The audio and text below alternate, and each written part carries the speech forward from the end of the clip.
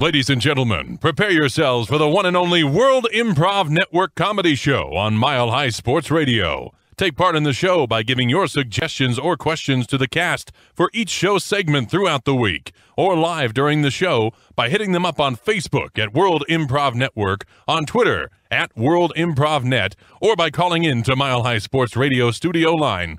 Now, enjoy the show.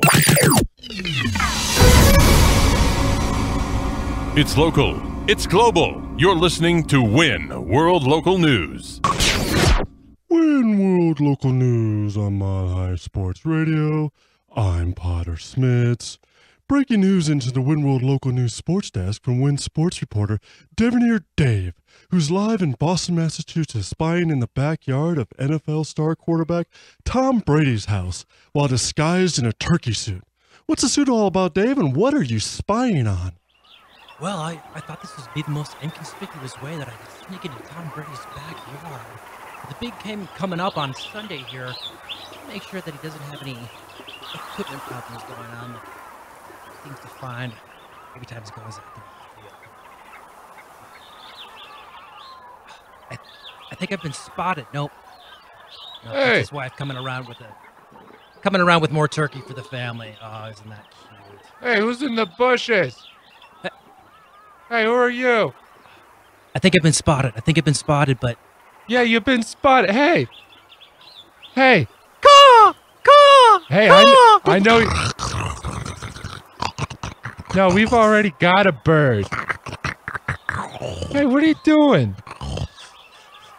Caw! I think I've blown my cover. Don't worry, everybody. It's just some guy pretending to be a bird. He's got a microphone or something. I don't know. All right. Well, that was a great story there. I mean, that's a heck of a spy job, too. The whole time being apprehensive on what's really going on out there.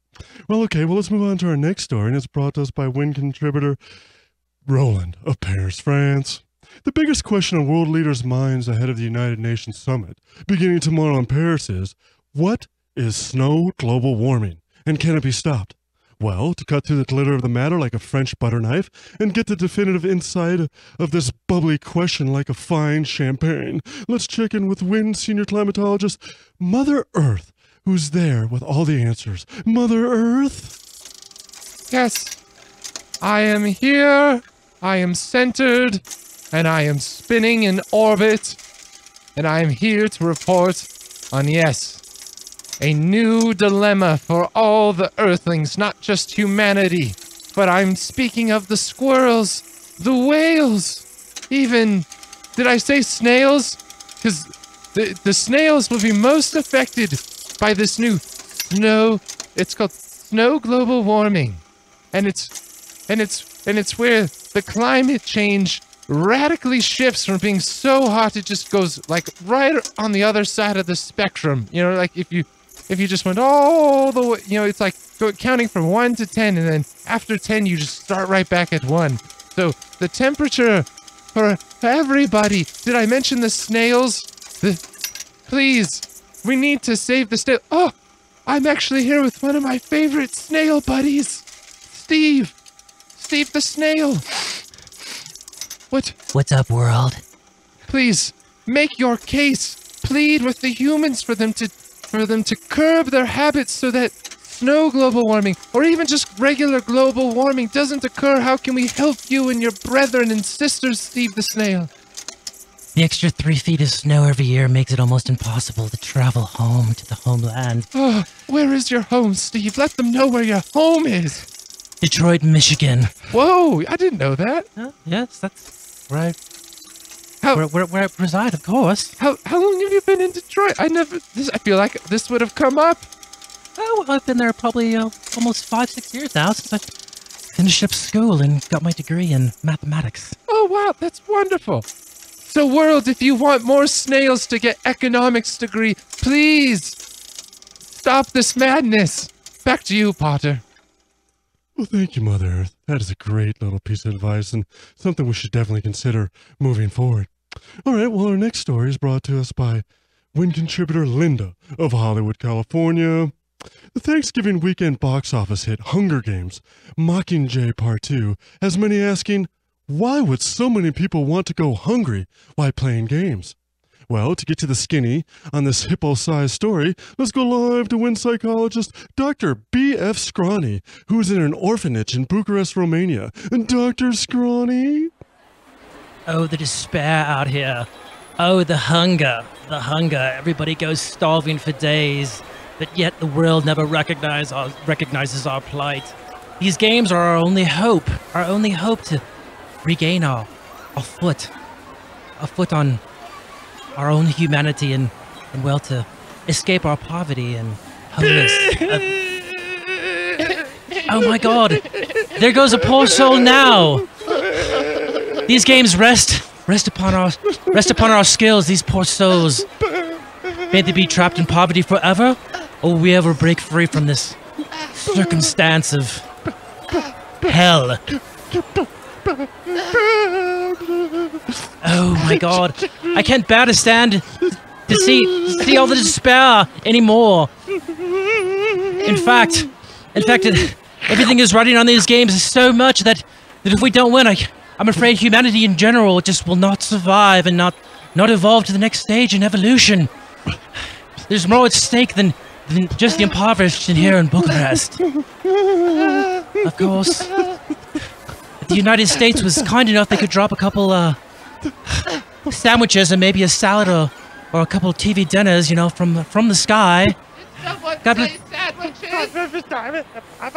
my God! There's Rose. Rose. Do you have sandwiches? No, Rose. I'm sorry. We do not have food to feed you again this evening. You're gonna have to starve to death again. I'm sorry. I can't die another time. I couldn't take it. Rose, you've gotten this far. There's another day. Starving to death is just another day, another night. You'll live to see another week. I wish. I'm going to go starve. Wow, that's sad. B.F. Scrawny, that's great work you've done there, though. All right, well, moving on to another story provided to us by WIN contributor Bob of Prescott, Arizona. An elusive American Black Panther, Kunta Kitty, has broken free from the shackles of the Phoenix Zoo and has been hiding until now in an undisclosed location.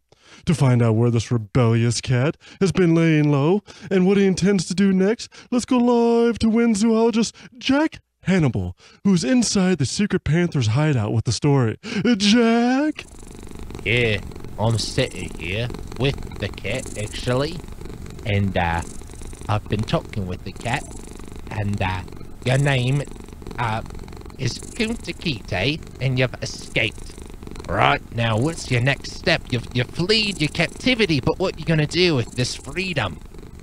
Oh, with this freedom that I've really never experienced and all the abuse here at the strange zoo that you've kept me in for so long. I know. I plan to migrate to Canada, where I know it's going to be safe. The Canadians, well, they just would never harm a soul. I'm pretty sure of that. Is this some kind of political statement? Are you saying is this contingent on the election? Oh, well, I'm not much one for politics, but I can say that perhaps if a certain someone does get elected into office, that, well, Canada may rule the world, yes.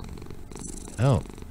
Kunta Kitty, do you have some kind of prognostication abilities? Can you see the future?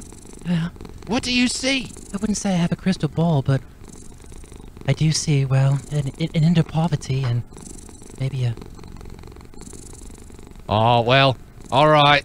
Kunta Kitty's skidded off. I guess he's on his way to Canada. Back to you, Potter. Well, thank you, Jack, and thank you for that information, and thank you all for tuning in to WIN World Local News on Mile High Sports Radio. I'm Potter Smittss, and stay tuned for Community Court next on the World Improv Network. Give the WIN cast your suggestions via Facebook, Twitter, or by calling into the Mile High Sports Radio studio line during the break for a case that needs to be tackled during Community Court. Next on Mile High Sports Radio.